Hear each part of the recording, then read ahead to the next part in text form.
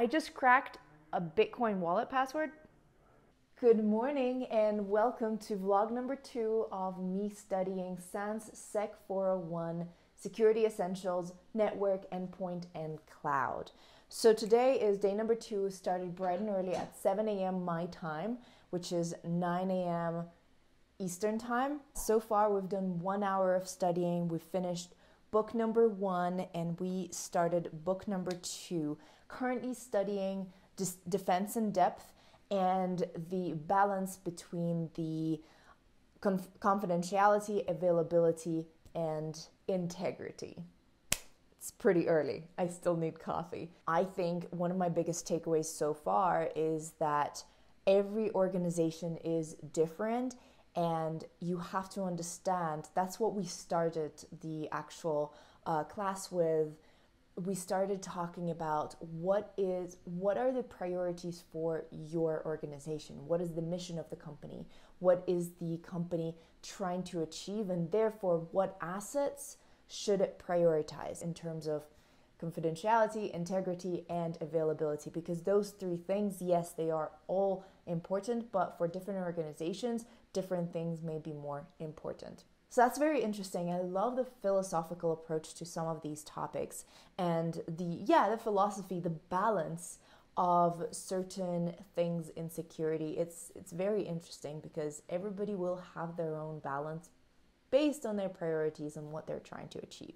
If you're new here, make sure to check out Monday's vlog from day number 1, which I will leave a link to over here and also in the description. But for now, I'm gonna enjoy another 2.5 minutes of the break, gonna go get some coffee, and I will keep you posted on how the course is going. Again, this vlog will cover days 2 and 3 of the course, and I'll share my experiences, my thoughts, general notes that I think you should know about the course as I go along.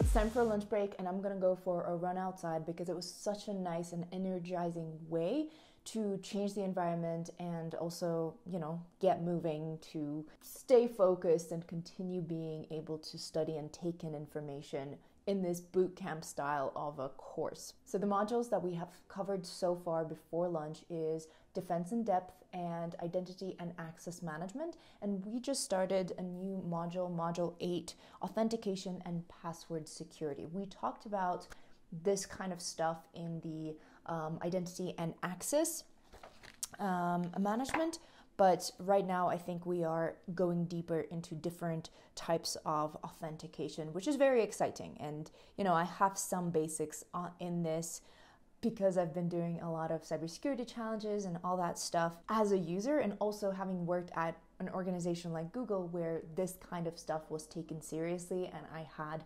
multi-factor authentication tokens, etc. It's been a very nice introduction to the topic, and I'm very excited to learn all about it and have a very solid foundation and understanding of why it is done, how it is done, etc. Gonna go for a run right now. I'll see you after the lunch break. I just got back from the run and I have 8 minutes before class starts after lunch break, so I'm gonna go shower now. All right, we are on to the first lab of the day. We're going to be using hashcat. Well, learn how to use it and crack some passwords. One of them is going to be a hash from a Bitcoin wallet.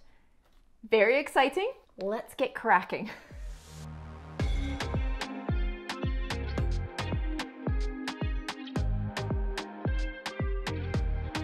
I just cracked a Bitcoin wallet password. Lab 1 ran late for me and some other students just because hashcat took a longer time to crack some of the passwords. But yeah, managed to succeed after all, and I just did lab 2 as well, which was all about cracking more passwords. And right now, because I finished early, right now I'm running a brute force attack. What? I didn't think I would ever say these words, ever. I'm running a brute force attack. Obviously using materials that have been provided by the course, so I'm not attacking anyone. I'm just using the,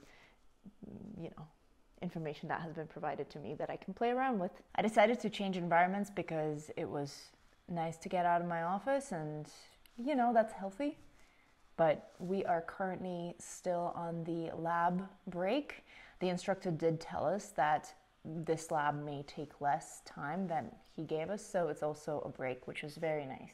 By the way, if you have any questions regarding this course or my experience or anything else, please ask them in the comments, because I will be answering all of them if I can, if I have enough information. And also I will do a Q&A with the instructor / the creator of this course later down the line. So put all of your questions into those comments.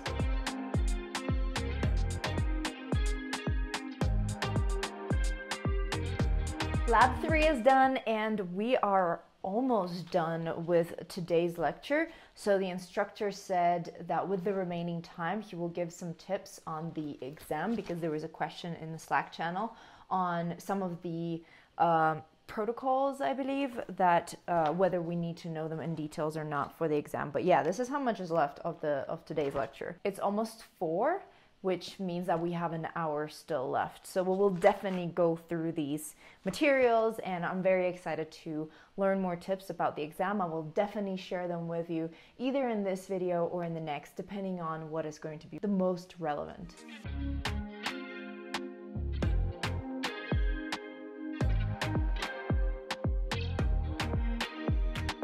And that's a wrap of day 2. We covered a bunch of topics. The labs were very interesting. A lot of information about authentication and password cracking, all that good stuff. And then we finished on mobile security, which is a huge topic and such an interesting one, because these babies bring a lot of vulnerabilities into our lives, into the lives of companies that are trying to protect their files, etc. There's been a really cool discussion in the Slack channel with fellow students today. A lot of really cool stuff. It's very nice to have other people that are learning alongside of you and are sharing resources, you know, anecdotes, etc. And of course, the instructors' stories are great as always. I will now go unplug. Been plugged in for a while, so I'll go unplug, enjoy my evening, and I'll see you tomorrow morning for day 3. Good morning. Today is day 3. I've already started the lecture. I didn't want to film the intro when I was super sleepy, but now that I'm a little bit more awoken, I can talk to you.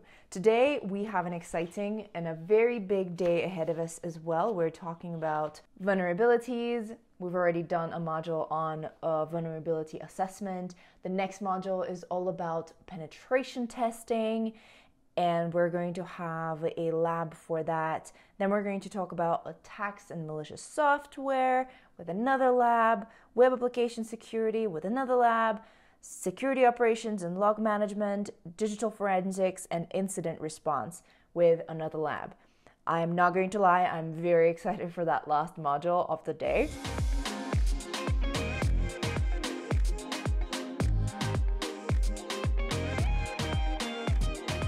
And just like that, we're onto our first lab of the day, which is actually joined with a lunch break. So we have 25 minutes for the lab and then 1 hour for a lunch break when I'm gonna go for another run. But this lab is the first lab of the day, and it's within the penetration testing module, so we're using the Nmap tool. I'm pretty excited to explore this.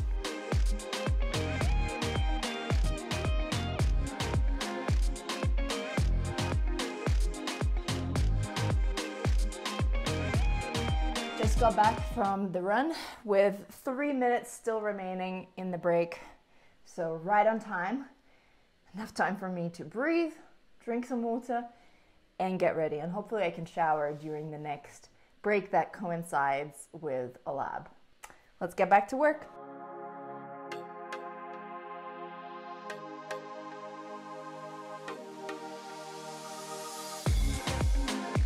And that's a wrap for day 3 and this video. Before we go though, I wanted to share some thoughts on the format of the course and the course itself. And then the next video is going to show you the end of the course and also give you some tips on the exam for SEC 401. First of all, I love this format. Live online is very nice because you have real-time interaction and you're learning from an expert real time, which I forgot how nice it is. And especially when you're interacting with the instructor, and Brian Simon has such amazing real life examples from his personal life and experience and work experience, which makes the whole, studying experience just that much more interesting. Not that the other course that I did, which was, on demand, not that it didn't have that. Like, I love those anecdotes, trust me. It's just the live interaction. We're talking over Slack all the time with him, and he asked us questions and we wrote thumbs up or thumbs down. It's very, very interactive, which I really like. You also get to interact with other students, and it feels like you're all in this boat together, which is kind of a nice sense of camaraderie. And a lot of students are sharing their experiences, backgrounds, and also different resources that they have heard of, or when we're talking about different things. For example, we were talking about backups and testing backups, or we were talking about the different tools that red teams use to sniff all those networks and whatever, and everybody was sharing some of the things that are in their wish list, essentially, for when they're legally allowed to work in the field. It's very nice. And there are teaching assistants which can help. Literally, I just finished the last lab and the teaching assistant was super helpful, pointing out certain mistakes that I've made. And it's very nice to have that support. It's a very nice interactive format while being remote, while doing it from my office. I also really like the fact that there's a discipline, there's a schedule. I've mentioned that in the previous video, but I have to reiterate how important it is for someone like me who needs to be more intentional about taking breaks. And there are breaks built in, and I can plan out my day based on, like the lunch break is my workout session outside. Breaks and labs are kind of coincided, and sometimes labs run longer, so I can do other things like go take a shower or prepare lunch in one of those breaks that has been meal prepped already. And finally, on the format, I really love these printed notes, printed materials that you receive, because you are consuming information in different formats. You are listening, you're reading the lecture slides, and also you get to write your own notes in the analog format, which is huge for me. I'm dyslexic, so I need different formats of information intake to really understand it, to really solidify that information. And of course, I love the instructor. He is wonderful. Brian Simon, who's the creator of the course, is an instructor of this particular session, and he is awesome. As for the course information, it is very much centered around the different aspects of defense, the different variables that you have to think of when it comes to defending an organization. It gives you a very good understanding of the landscape, of the cybersecurity landscape, of the different processes that have to happen, of the different things that have to be in place, of the different potential threats that are out there. And we're talking about the different case studies, like the Equifax case study or the Marriott one. It is really building on the foundation that the Foundations in Cybersecurity course has given me, and going deeper, making it even more hands-on, because we are interacting with tools that I have seen or heard of before during the Foundations course, and actually getting some hands-on experience with them and with other tools as well. So that's it for this video. I'm really excited for the next 3 days, and I will summarize them in the next video. So watch out for that. That's coming soon. And I'll also share the exam tips that Brian Simon has given us in that next video. So, watch out for that. I'm really excited for the next 3 days because we're getting into cryptography tomorrow. Okay, it's been a long day. I'm gonna go relax and unplug, and I'll see you soon. Thank you for watching. As always, if you have any questions, let me know in the comments, because I will be doing a Q&A with an instructor of this program, potentially Brian Simon. So, yeah, let me know any questions that you may have and watch out for that announcement about the Q&A. Thank you, SANS, for sponsoring this video and for giving me this amazing opportunity to deepen my knowledge in cybersecurity. It is fascinating, and yes, I'm definitely even more paranoid, or as Brian Simon puts it, I have a much more heightened sense of awareness. Like this video if you've enjoyed it, and subscribe to this YouTube channel not to miss out on any new videos, and of course, turn on those bell notifications if you want to be notified about new uploads. Have a wonderful time today you're currently experiencing. Bye.